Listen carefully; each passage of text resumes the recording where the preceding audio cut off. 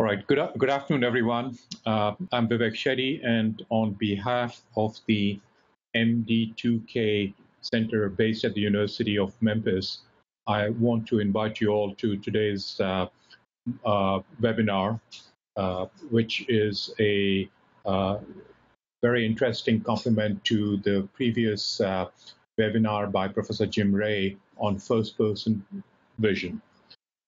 Speakers today are Professor Deepak Ganesan from the Department of Computer Science at the University of Massachusetts in Amherst. And he will be co-presenting with his graduate researcher, Addison Mayberry, who is also in the College of Information and Computer Sciences at the University of Amherst. Professor Ganesan and Addison are working on a very interesting eyeglass form factor platform called iShadow, and I want to turn it over to them with a warm welcome. Professor Ganesan. Thank you. So thank you for coming on the webinar, and and thank you, Vivek, for the introduction. So Addison and I are going to be talking about a device called iShadow that we've been working on for a few years. And this is the abbreviated title here. I found that the original title was a bit too long to fit in 2 lines, but essentially what this is a computational eyeglass. So it's intended to be similar to a regular pair of spectacles, with the difference that it also continuously measures parameters of the eye in the natural environment. And so when we started on this project a few years back, it was based on the observation that, as you all know, there's a lot of different types of wearables in the market for measuring activity patterns, physiological signals of various sorts, but there isn't one that measures the eye. And there's a lot of literature that suggests that you might want to actually measure the eye in the natural environment. There's about 100-year, more than a century of clinical work, observational and with clinical devices that look at the eye and look at movement patterns of the eye, as well as other different types of behaviors in the eye, and try to infer things about the individual based on those patterns, and everything from sort of the neurological disorders, because other than EEG, perhaps the eye is perhaps the best window that one has into the human brain. So it's natural that the signals of the eye would correlate to a large extent with several types of neurological disorders, but also behavioral patterns and different types of health conditions. So, so from in the clinical setting, there are devices that many hospitals have, many research labs have, where one measures the eye.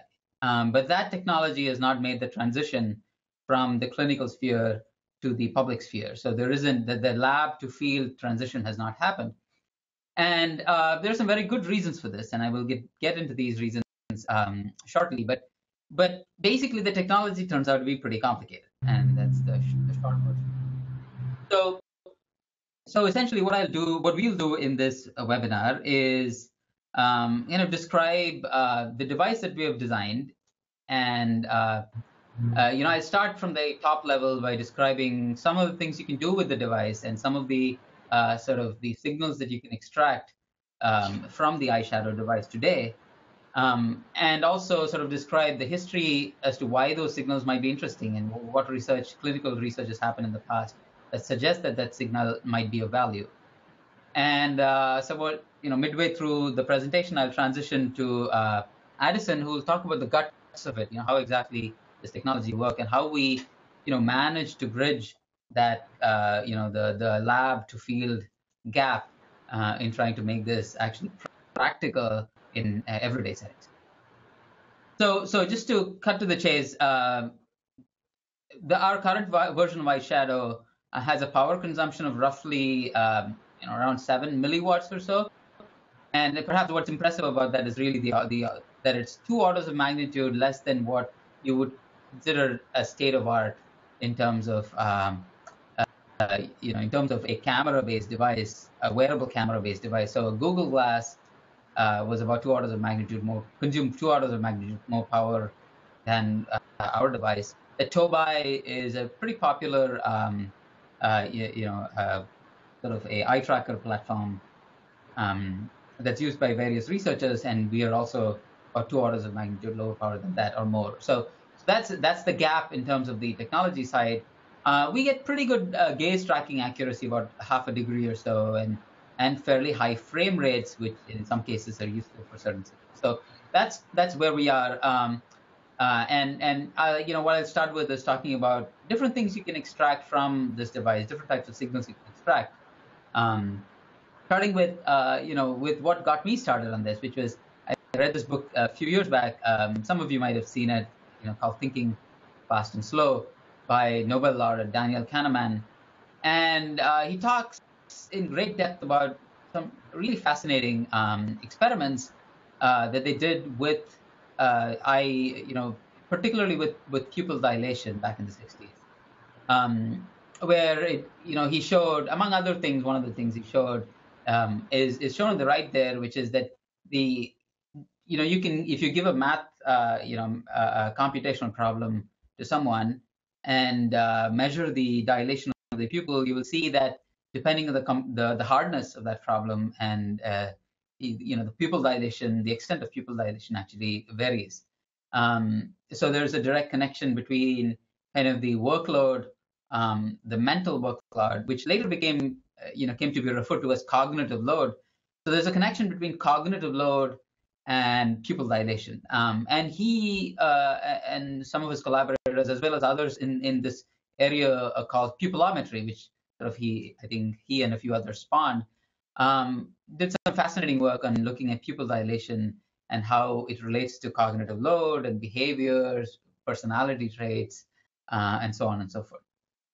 And so this is an example of what, from the iShadow device, how we extracted. This is, so as what you see here is, is what the pupil dilation, the circles is around the pupil itself. The dilation measure is shown in green. That's what's being extracted from the iShadow platform. Now, there's a couple of things you might note from this video. One is, you should ignore the flashing dots and the lines for now, and it will become clear as to what exactly those flashing dots mean when we get into the actual techniques used. And you should also, perhaps you will also note that this video doesn't look, it doesn't look like a very good sort of video of the eye. I mean, it's not a HD quality video, and that is intentional in the sense that in order to reduce power, you have to actually use, you have to use cameras that may not have the same level of accuracy and same level of fidelity or resolution as a cell phone class HD or even a VGA camera that you might be used to. But despite that, you can see that the pupil is actually extracted quite well from the signal.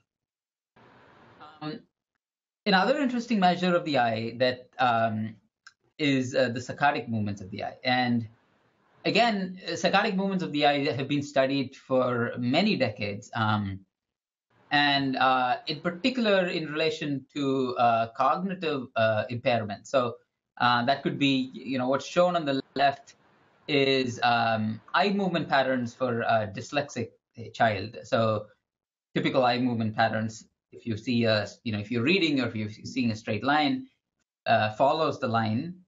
But for dyslexic people and dyslexic kids in particular, you'll see that there's a lot of sort of jumping around in terms of the eye movement patterns.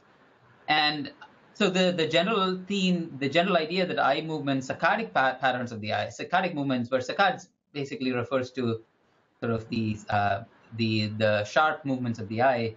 Saccadic movements of the eye have been shown to relate to a lot of different types of cognitive impairment. So what's the grid, I suppose, on the right there has a lot of acronyms, so you'll have to bear with me there. But these acronyms correspond to different types of neurological diseases. So neurological conditions. So AD corresponds to Alzheimer's, HD Huntington's, PD corresponds to Parkinson's, and there's various others.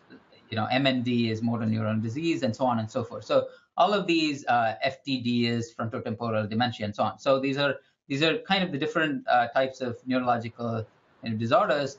And what's in the axis there is showing where eye movements are useful, in order to either measure progression of the disease or in some cases as a diagnostic test as well. So in many of these cases, where particularly where motor activity may not sort of indicate the disease, eye movements tend to be pretty useful. So the frontotemporal dementia, Alzheimer's, even sort of Huntington's, and so on and so forth. So there's a literature on saccadic movements of the eye, and more recently, there's some really fascinating work on microsaccadic movements of the eye.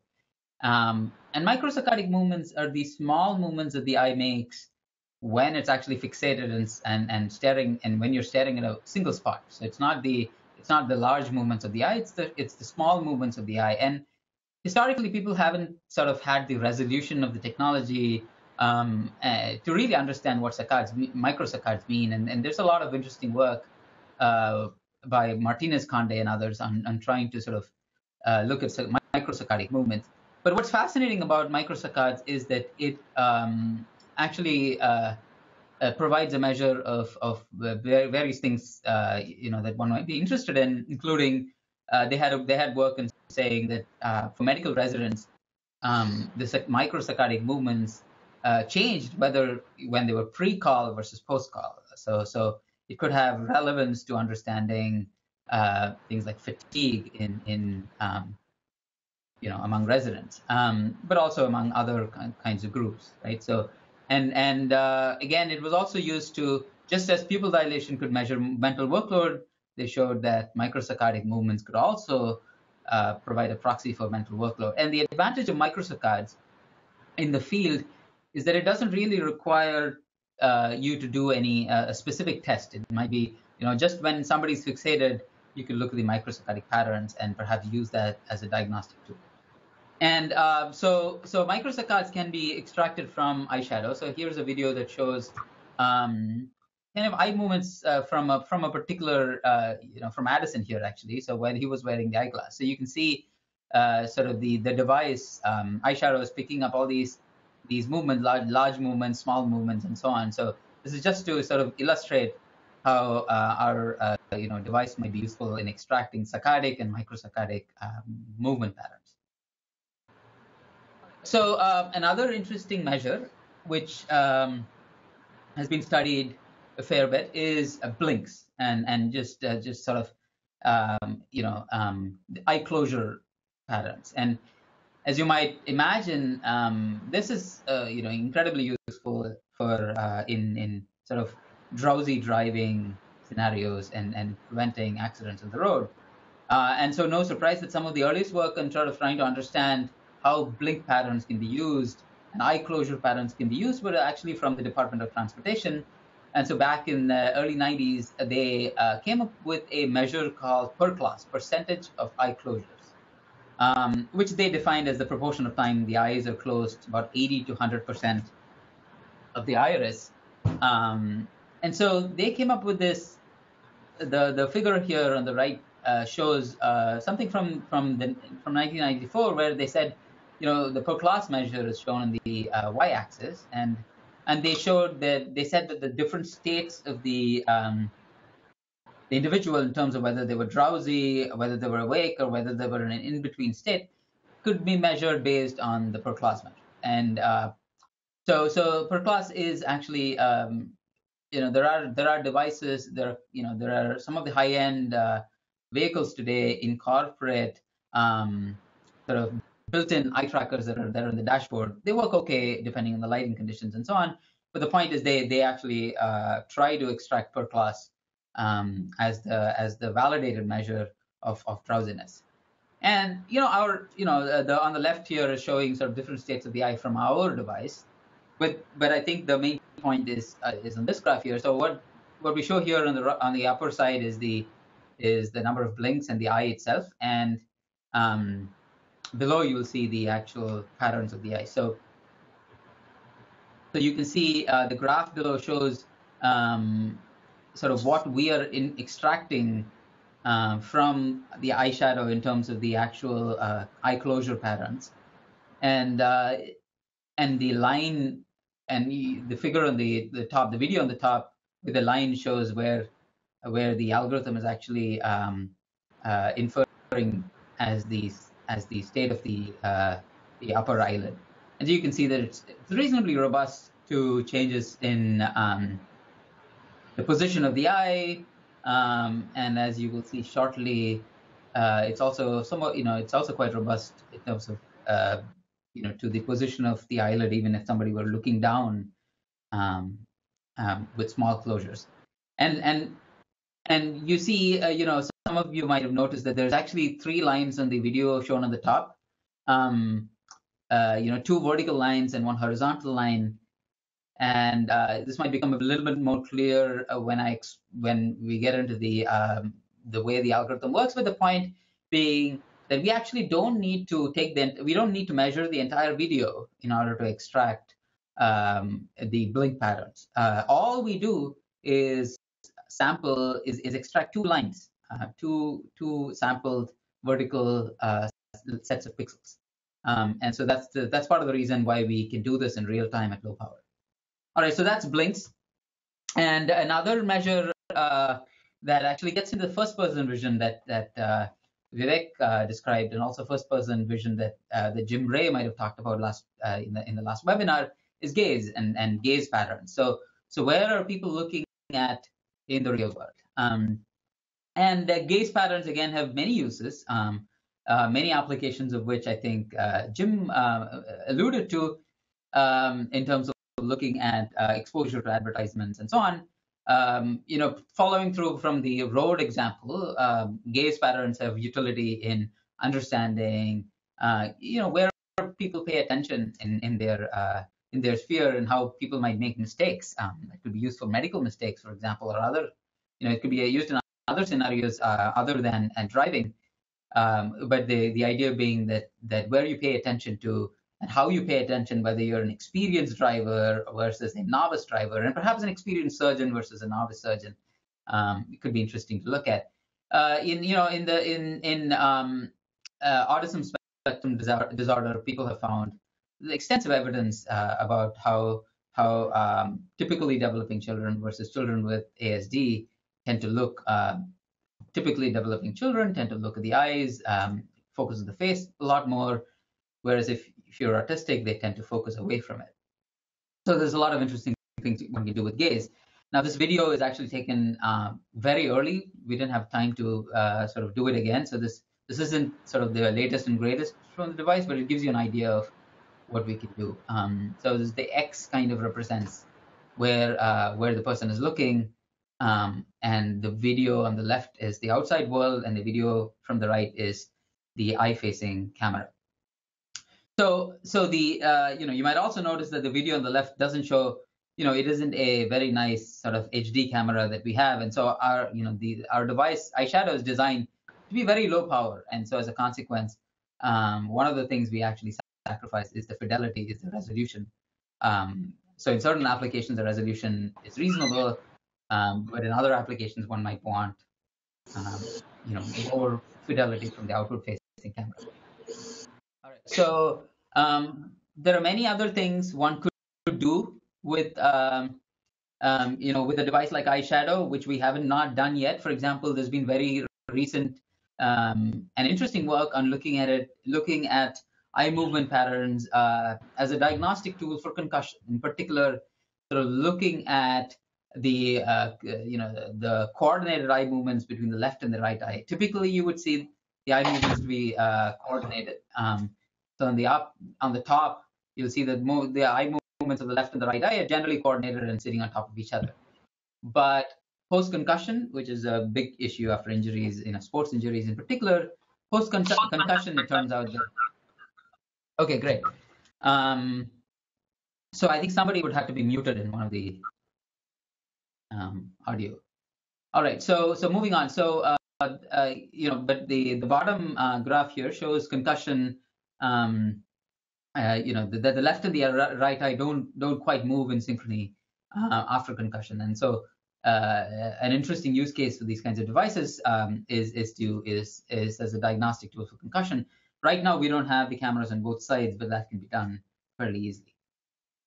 Okay, so that sort of gives you a flavor of what one can do, with this kind of device, and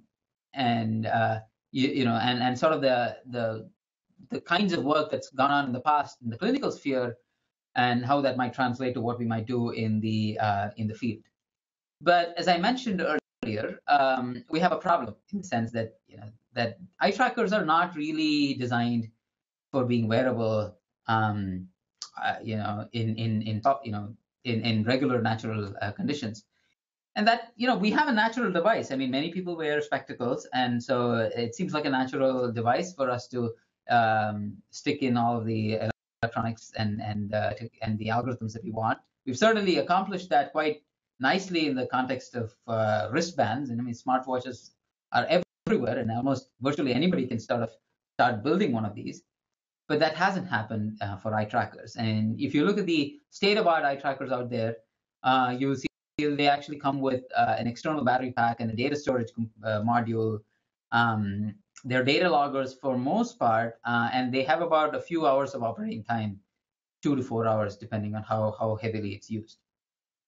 And so the question is why, right? Why is it so power hungry, and what are the gaps in sort of going from that kind of a device to something that's actually sort of completely embedded in a regular pair of spectacles? And so if you dig down, you'll see the following. So you'll see that generally these eye trackers have cameras, one or more. They're getting VGA quality data. So that's 640 by 480 pixel color video. That generates a lot of data. If you're doing 30 frames per second, that's already a megabyte of data. Some of the commercial some of the lab-based eye trackers that I mentioned actually go up to 500 frames per second. So that is a huge amount of data that you're sampling and sensing. And then now consider the computation that it requires to actually process that data. Right? If you want to do video processing on that data, that is a massive amount of computation. And if you want to run algorithms in real time, like eye tracking algorithm, that is additional heavy duty computation on that. Right? So with all that said, it doesn't, it's not that surprising that these devices are high power. So you need external battery external batteries to run them, and that also limits their lifetime. So what do we do about this? And so what should be clear here is that the problems start at the source. You're generating way too much data, right? So this is a drill down into kind of what it might look like from the camera to the processor. You have a camera that's an array of pixels, right? So it's a matrix of pixels. That's a rough approximation of a camera. And you're generating a huge amount of pixel data. You're amplifying that data. You're digitizing it, and then you have to process it, right? So, and you cannot solve this problem just at the computational end, right? You cannot solve it just by having better algorithms, because no matter how good your algorithms are, if you have a few megabytes of data streaming in, that's a lot of work you have to do, right? So the big hammer in all of our work with this device is basically saying, well, let's push it all the way down so that we're reducing how much data you're acquiring directly from the sensor. So if you can find a way to sample as few pixels as possible from the camera. When I mean few, I mean, a few hundreds of pixels, right? Very small number of pixels from the camera. Then you're actually reducing everything, the work that needs to be done for every stage of the pipeline after that. You're digitizing less, you're processing less, and that has potential to actually push the power consumption down, the complexity of the device down. So that is the essential idea. So we started off with, we found a commercial partner, actually, Sentai, and we've been working with them since. And they've been giving us these sort of random access pixel cameras. These random access pixel cameras are cameras which are very different from traditional cameras. Which traditional cameras you only get a whole image at a time, but these cameras you can sample particular pixels. And they're also fairly low power in the sense that they consume a few milliwatts. But the negatives are there. They give you this noisy image. They're low resolution. So we had to, we had to deal algorithmically with these problems, but take advantage of the random access capability to sample specific pixels. So we had the device, but the question we were faced with is, so we have this device, we have this camera that's capable of doing what we kind of want to do. We have this idea that we have to sample as few pixels as possible. But we also have the problem that we have to extract useful sort of markers or measures from the eye from this limited amount of data. So how do we do this? So at this point, I'm going to transition to Addison. We'll talk about the guts of the algorithm.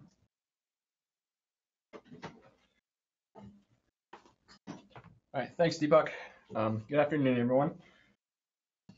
So moving forward. So yeah, as Deepak said, our primary method to get low power out of this device while still getting good eye tracking accuracy is to subsample out of the image. So what we want to do is find the pixels in the image that make the most sense or the most informative for the task at hand. So for example, what you see on the screen right now is if you want to find the amount of pupil dilation or the size of the pupil, then obviously the kind of pixels you're going to want to sample are going to be the ones at the boundary between the pupil and the iris, because everything else is more or less irrelevant. And even like the pixels inside the pupil itself won't give you too much information. You want to harness the circular structure of the pupil and leverage that as much as you can. So one of our initial challenges, once we kind of had this insight, was how to do this process automatically. And so we went with a machine learning model called a neural network that probably most everyone has heard of at this point. They've become extremely popular in the last few years, especially. But I'm just going to give a brief overview of how they work for those who may not be as familiar. So like all machine learning models, you're going to start with an input. In our case, it's pixels from an image. In this representation of a neural network that I'm using, these pixels get fed into what's called an input unit, which is effectively just storage for these separate values. They get multiplied together with a set of weights, and these are just, again, standard weights that we will learn during the training process. And those get summed together into what are called hidden units, which is really the crux of the model.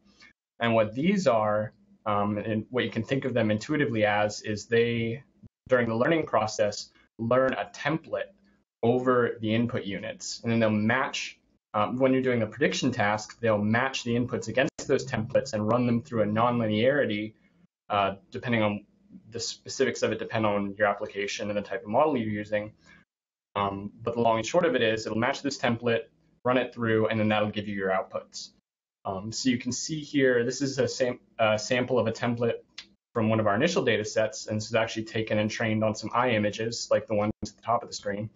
You can see by and large, it's kind of hard to tell what's going on, and that's pretty normal for these things. But what you can kind of see is that this region here, you can see there's a little bit more structure there. It's got a little more weight assigned to the pixels in that area, which makes sense when you look at a picture of the eye. So intuitively, what's happening is it's focusing its attention on the region where the eye actually is. It's learning just with standard supervised training methods that these pixels are the ones that are the most relevant to what I'm trying to learn. So from there, in a standard model, you multiply these hidden units against a set of output weights, and those get combined together to form your outputs. And for us, it's just the simple two numbers, an X and a Y coordinate. And we've used this in a couple different ways. Specifically, we've used the X and the Y to refer to sometimes the position of the pupil or the center of the pupil in a eye video, or you could also use it as the gaze target in an egocentric video like the ones that Jim presented previously. And so the big reason that we chose to go with neural networks is that in order to do the prediction, all you have to do is basically flow data across this graph that I'm showing here, which by and large is just simple multiplications and additions. The training part's a little more involved, as it often is, but that you can do offline beforehand. And I'll discuss exactly what that process looks like with a real user towards the end of the talk. I've addressed the type of model we're using and how it can learn to do eye tracking. I still haven't yet discussed how we can use it to do inference on which pixels in the image are the most valuable and which ones we should harvest. So the general machine learning technique that would deal with this is referred to as regularization. And that just refers to a class of techniques by which you force a model during training to effectively throw away some of its inputs or only use some fraction of the inputs or the features that are available to it. So I'm going to delve into the math just a little bit. So normally, whenever you're training a model, you're training some function like this, and you're trying to minimize its value. You'll always have this first term, which is the error, in our case, a squared error. And that's very simple. It's just the difference between what the network currently predicts and what it was supposed to predict. And you'll try to minimize that by adjusting the weights. And the second term is the regularization term. And what this is it will return a higher value the more input features you use or the more pixels you use. So if it's trying to minimize this entire function and minimizing the sparsity along with it, it's going to try and throw out whatever pixels it can without hurting the error too much. And then we have this one parameter, lambda, that's the one knob you can turn to kind of trade off between better accuracy and higher sparsity.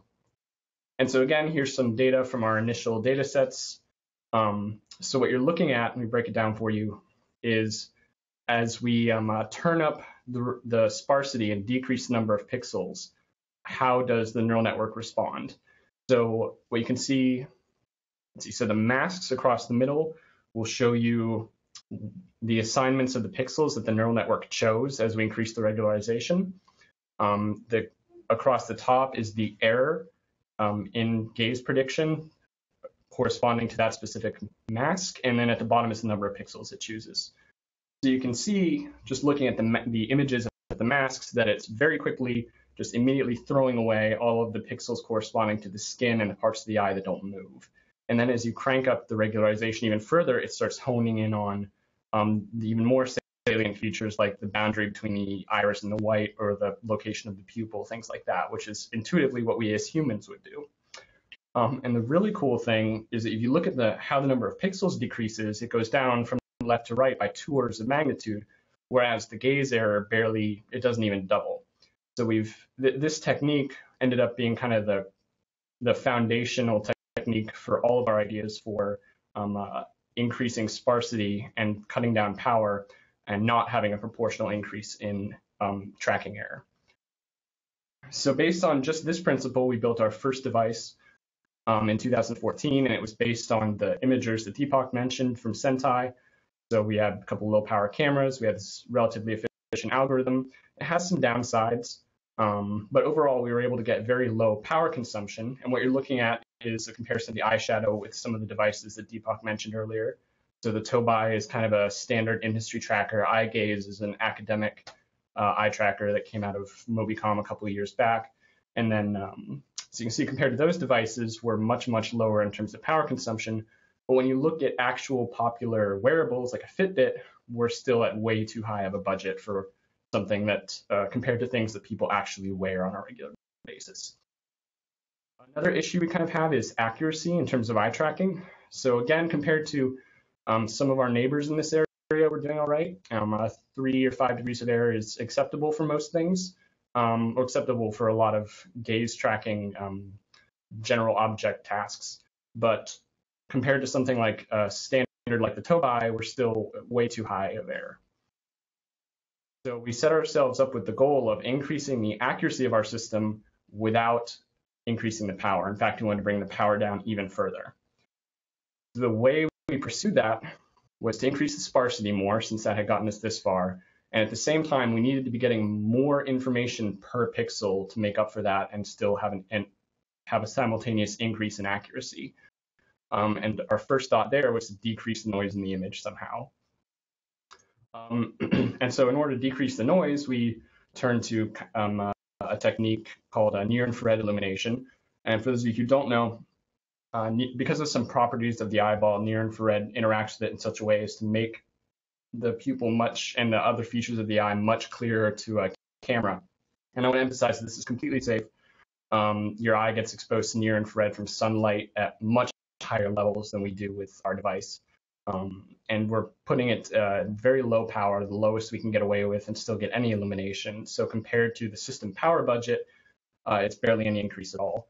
And you can see here on the right-hand side, at the top is without infrared illumination and the bottom is with, and you can see just the massive increase in quality we get right away. So the next step was to figure out a new model that would take advantage of this new level of clarity in the image. And so let me run through quickly what we came up with, which we called the cross model, and is a part of our new pipeline. So suppose that instead of having an actual image of the eye or a sense of all the structures of the eye, what you just have is a probabilistic idea of where you expect the pupil to be. We represented here as a point cloud. So the most efficient sampling mechanism we found was to sample a row and a column that meet in the middle at the highest point in this probability distribution, and only read those pixels. So you can see here just those are revealed. So you can hopefully see in the middle here, you've captured part of the pupil, but you're not dead center. But that actually turns out to be enough. Even with these few hundred pixels, we have enough information to identify the different regions of the eye within the image. So the white, the iris, the pupil, and that ends up being enough to localize the center of the pupil. And so with these new possibilities, we were able to put together a more advanced pipeline, which we called CIDR. And let me walk through the different stages of it real quick. This is a simple search refine controller, so it has two primary pieces. The first one is the search stage, which just kind of localizes your target. In this case, we're using a neural network model that's been trained to identify the center of the pupil. And compared to the cross model, it's a little slower, but it's much more robust in its performance. So we use that to get an initial estimate of the eye position, and then use the cross model that I just explained to refine it. And it's much faster and tends to be more accurate. And so when it operates successfully, when it's able to find the pupil, you get a good estimate of the pupil center and size, and then you're able to feed that back into the cross model the next frame and update the center and just continue iteratively tracking the eye in this way. Now, it can lose track due to a blink or illumination changes. There's a few different things that can do it. When that happens, it just drops back to the neural network very quickly, reboots, and then begins tracking again. And there's also an issue, as I mentioned earlier, sunlight has a lot of infrared energy, and that changes the dynamics of the system in a few important ways that I'm not going to get into, but I will just mention that we have a near-infrared illuminator, or excuse me, not an illuminator, a near-infrared diode that detects that extra energy when you step outside, and then changes the properties of our controller so that it can handle this new dimension. So now if we look at, we add CIDR to this comparison, you can see we've succeeded in our goal. We brought the power down another order of magnitude while increasing the accuracy to be within a comparable range to devices like the Tobai. And now we're also within range of what's kind of the standard level of power consumption for these typical wearable devices. So as I mentioned earlier, I'm going to quickly talk through the process of how you would set up a new first-time user. So you'd start by collecting calibration data, which basically just means a video of the person's eye moving around, either looking at a target or just doing a normal task. And if you're doing pupil tracking, for example, you'll label the individual frames. We have some software tools set up to do that. And then once you have the labels, it's standard supervised learning. So you just pass the images and the labels into a neural network trainer. It builds the model parameters, and all you have to do is load those to the glasses, and you're ready to go. So I'm going to talk quickly about some results from our most recent paper.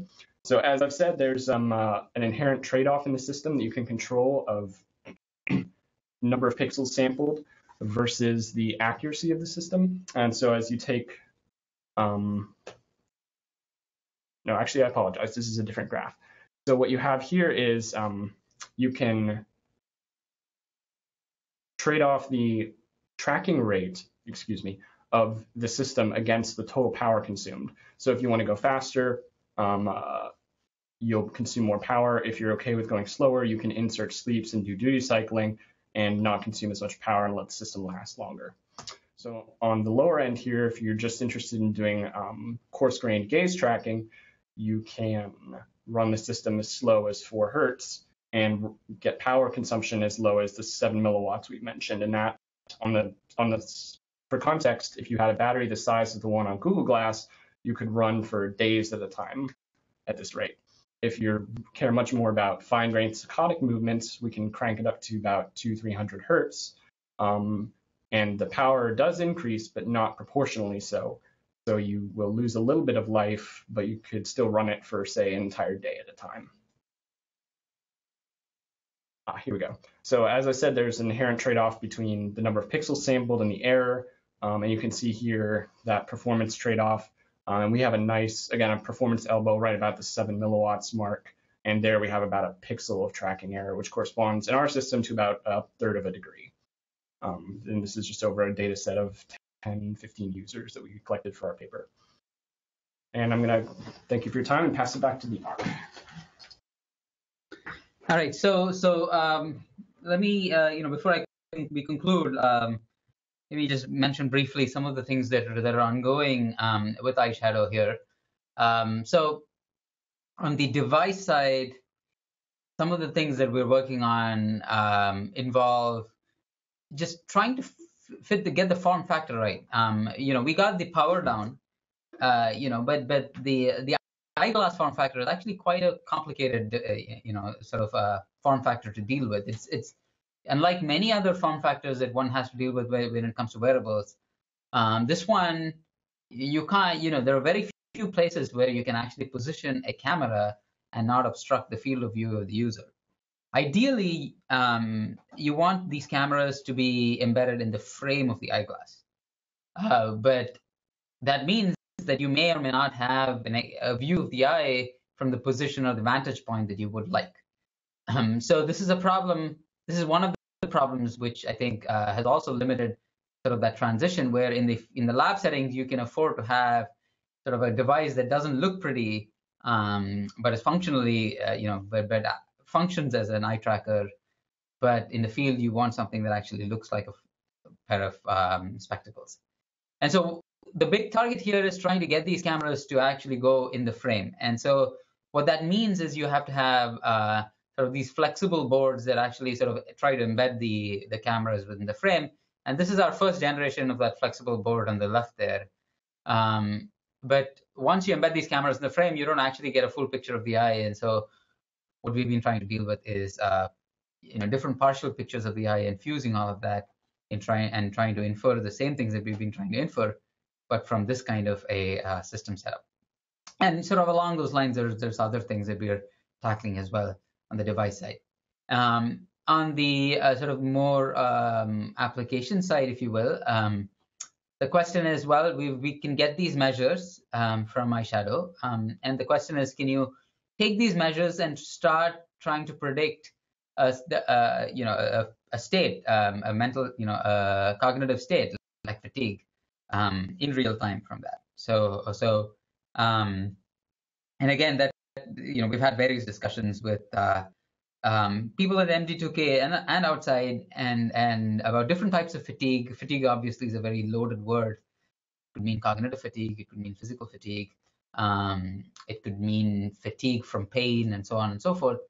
And so, and there are interesting questions here, but there are interesting questions here in terms of how far you can take the measures from the eye and start trying to predict these in real time. Obviously, I'd have to thank many people who've worked over the years on the project. Only some of the students are actually shown here. I mean, a lot of work has gone into the device side, for example, because I think this is our third generation device. The nature of the form factor of it, and the fact that you're dealing with bare cameras and sort of odd positioning of these sensors and the processing elements has meant that many people, both in LA, in the engineering side and the computing side, have worked on it. So some of the students are shown on the top here: Soha, Pan, Yamin, Connor. Several faculty have also worked with us on this. Benjamin Marlin on the machine learning side, Christopher Salthouse on the more device side of things. And so I'd like to thank them as well. All right, so at this point, I think we're happy to take any questions. Well, Deepak, Addison, this is very, very fascinating. I was thinking very broadly about the applications of being able to quantify eye movements and naturalistic viewing, particularly with a focus on cognitive activity, elders, Alzheimer's, dementia. The other thing that came to mind is this big issue of disconjugate eye movements, particularly with sports injuries, traumatic brain injury, mild brain injury. So it looks like what you're doing is will be wonderful for a whole bunch of different disciplines who may not quite be aware of what you're doing. So thank you for sharing your expertise and insights with us. I want to open it up to the other members who are on this webinar. Are there any questions for Deepak or Addison?